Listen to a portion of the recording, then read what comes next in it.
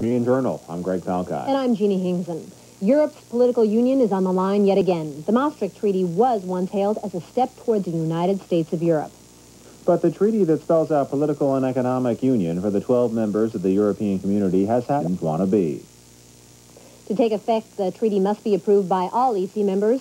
European leaders met in Edinburgh last December and accepted changes to the treaty, hoping to persuade the Danes to approve it. The changes would exempt Denmark from taking part in monetary union and a pan-European army.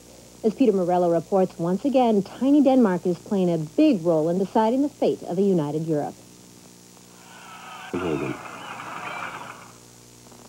While most of the EC is worrying about the fate of the Maastricht Treaty, Austria is wondering if it's even going to make it into the club at all. Austrian delegates headed off to Brussels in January to hammer out the details of membership.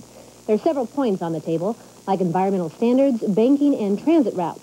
But as Laura Zonka reports, farming is likely to be the stumbling block. Across to Western Europe, Eastern Europe could join the big leagues.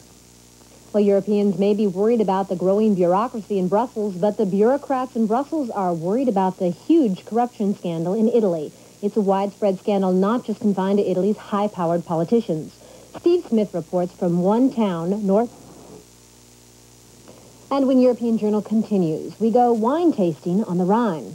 And this week's Euroview. Will Russians along Serbian front lines hinder peace talks there? But first, these facts about Europe. Yeah, Parliament, leaders of Parliament. President Clinton in the United States is under a lot of pressure to do something in Bosnia. What's the pressure like for Boris Yeltsin?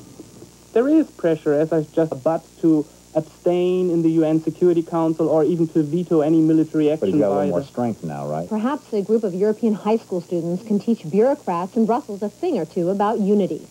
Well, No. Happy drinking. Next on European Journal, browsing for books in Paris.